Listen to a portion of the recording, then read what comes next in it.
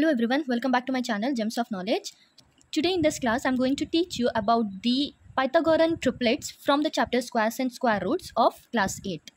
So before starting my video, make sure to subscribe to my channel and also click on the bell button to get the notification as soon as I post my new videos. So I hope you remember we have completed with the first exercise, that is exercise 5.1. So in today's video we are going to deal with the exercise 2, wherein you need to learn about the Pythagorean triplet. So let me introduce you this topic first. So what are Pythagorean triplets? According to your textbook ncert, they have given for any natural number m which is greater than 1. Any number m which is greater than 1, we have the formula 2m whole square plus m square minus 1 whole square is equals to m square plus 1 whole square, where 2m, m square minus 1 and m square plus 1 forms a Pythagorean triplet. Okay, so this is the formula where you can understand what is Pythagorean triplets. Okay, so there are three terms here. Whatever we are putting here, it is, you can see just an example I have shown you here. For example, let m is equals to 3. We need to substitute in the above given formula, that is m is equals to 3, in the sense here 2 into 3 whole square we are getting.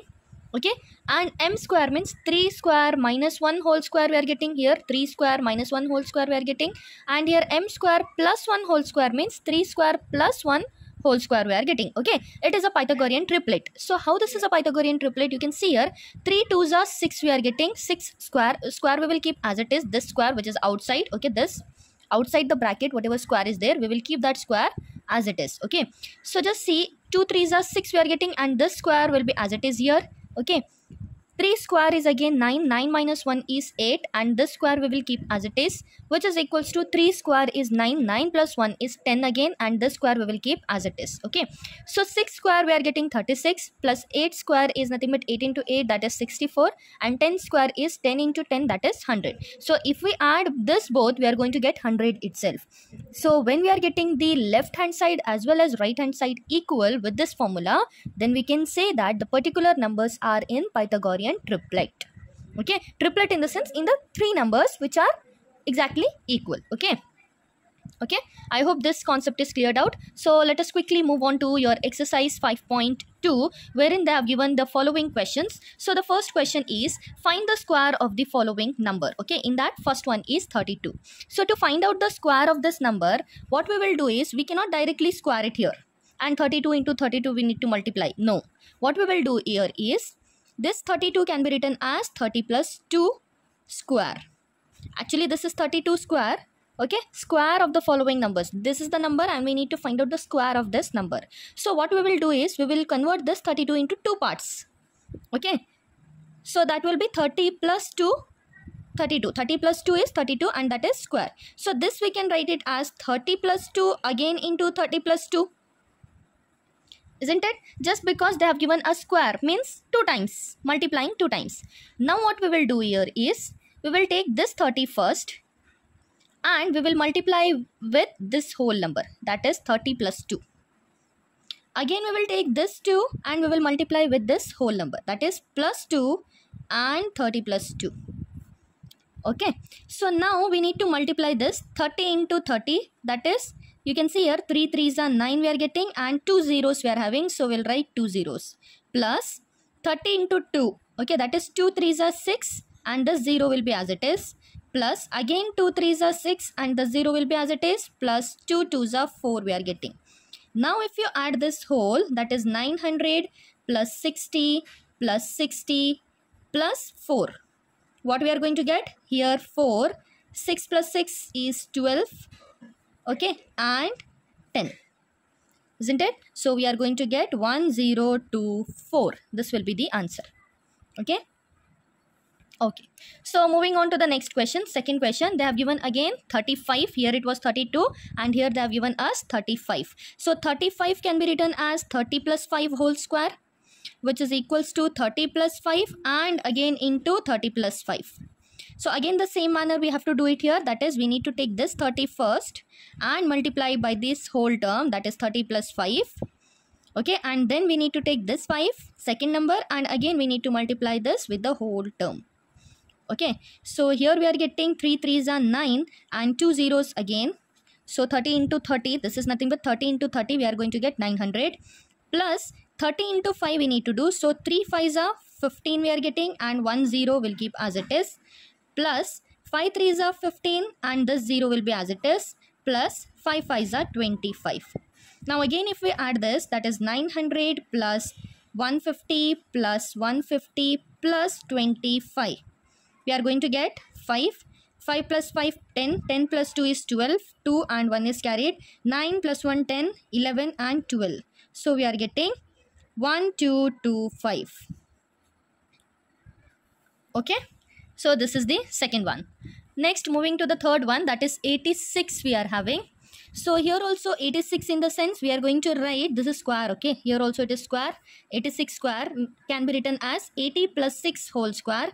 It will become 80 plus 6 into 80 plus 6. Okay. Again the same thing, 80 we are going to take and it is multiplied by this whole term, that is 80 plus 6. Again plus 6, the second term we are going to take and it is again multiplied by 80 plus 6.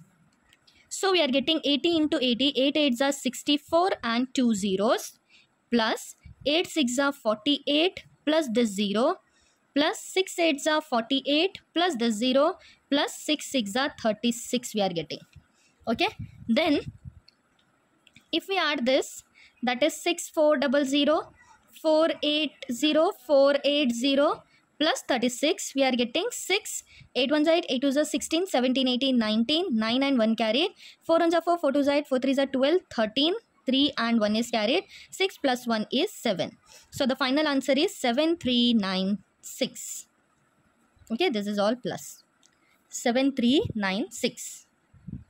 Next question is 93, that is fourth question. Again 93 square in the sense 90 plus 3 whole square they are getting.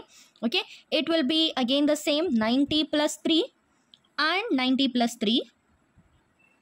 Okay, so we can write 90, first term we are going to take and we are multiplying this whole number, that is 90 plus 3, plus second term we are taking, that is 3, and again we are multiplying by this whole number. So we are getting 9 9s are 81 and this 2 zeros, plus 9 3s are 27 and this 0, plus 3 9s are 27 and the 0, plus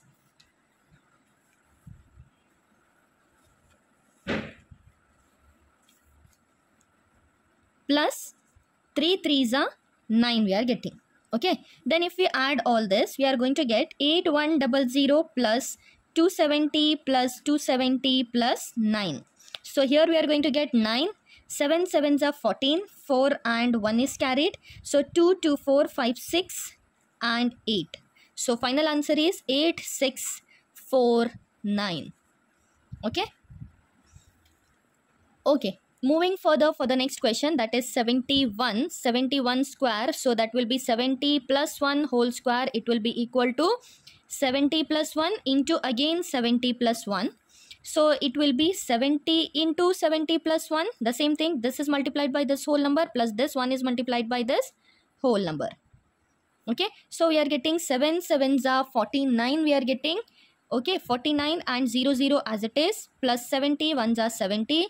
Plus 1 into 70 is 70, plus 1 1s are 1. So if you add all this, that is 70, 70 and 1. Okay, so we are getting 1 here. 7 7s are 14, 4 and 1 is carried, 9 plus 1 is 10 and 5. So it will be 5041. Okay, so the last question here, that is sixth one, it is given as 46 square. So it will be 46 in the sense 40 plus 6 whole square, which is equals to 40 plus 6 and again 40 plus 6. Okay, so it will become, you can see here, it is 40 into 40 plus 6 plus 6 into 40 plus 6. So it will be 4 4s are 16 and 2 zeros, plus 4 6 are 24 and 1 0, plus 6 4s are 24 and 1 0, plus 6 6 are 36. So if you add all this, that is 240 plus 240 plus 36, we are getting 6. 4 1s are 4, 4 2s are 8, 9, 10, 11, 1 and 1 will be carried. 6, 7, 8, 9, 10, 11, 1 and 1 is carried. Again, this is 2. So we are getting 2116.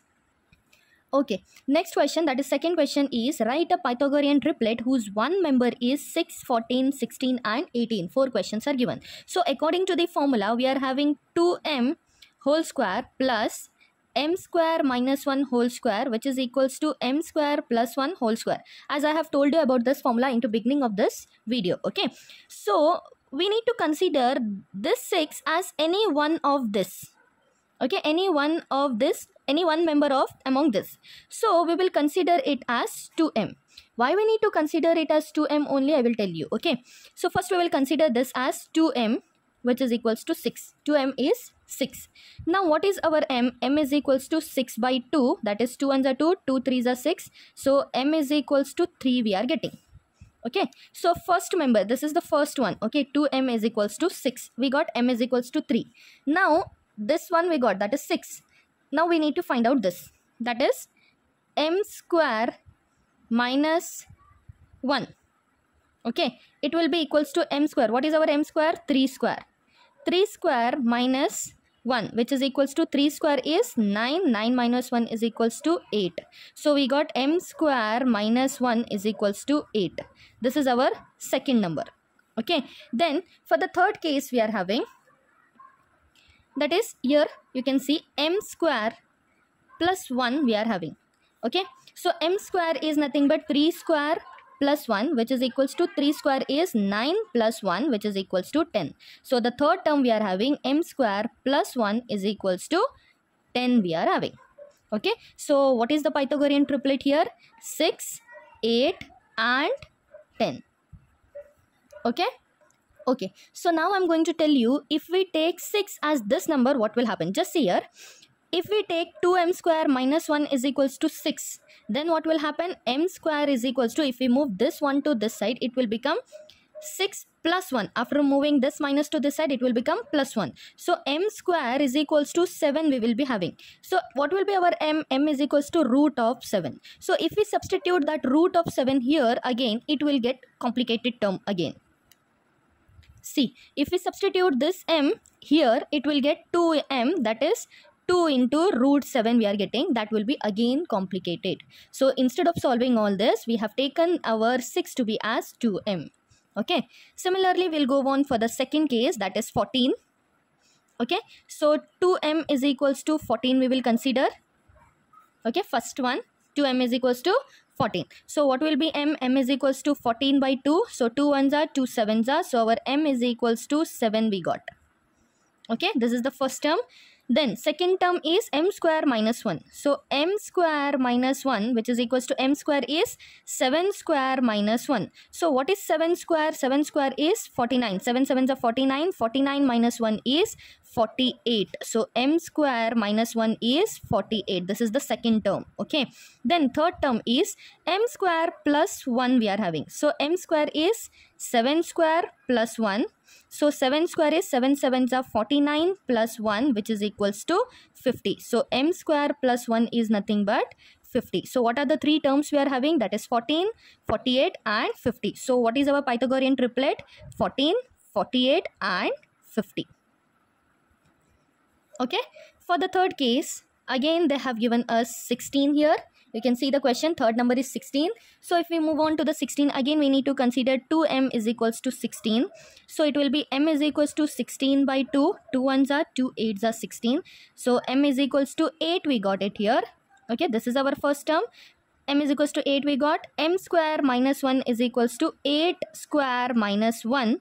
That is 8 square is 8 8s are 64. 64 minus 1, that is 63 we got. That is m square minus 1. Our second term is 63.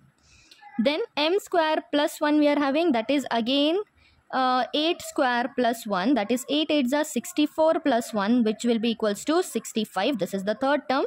M square plus 1 will be equals to 65. So what are our terminologies here? Pythagorean triplets: 16, 63 and 65. 16, 63 and 65. Okay. Similarly, for the last one, you can see 2m is equals to 18 again. This is the first term. Okay, m is equals to 18 by 2. So 2 ones are 2 nines are 18. So m is equals to 9 we got. So if we substitute m square minus 1, it will be 9 square minus 1. 9 nines are 81 minus 1, which will be equals to 80. So m square minus 1 second term is nothing but 80. Similarly, m square plus 1 will be equals to 9 square plus 1 we are having. 9 nines are 81 plus 1 again. So m square plus 1 is equals to 82. So this is the third term. So what is our Pythagorean triplet? Here you can see 18, 80 and 82. So it is 18, 80 and 82. Okay, so I hope you have understood with all this Pythagorean triplet and the squares which I have taught you. So if you are having any doubts regarding this, you can comment me down below. And also if you have not watched with the first exercise, that is exercise 5.1, I will link it down into the comment box. I'll link it down into the description box. You can check it out. So don't forget to like, share and subscribe. I'll be back with another video that is on next exercise. So till then, stay tuned and stay connected. Thank you.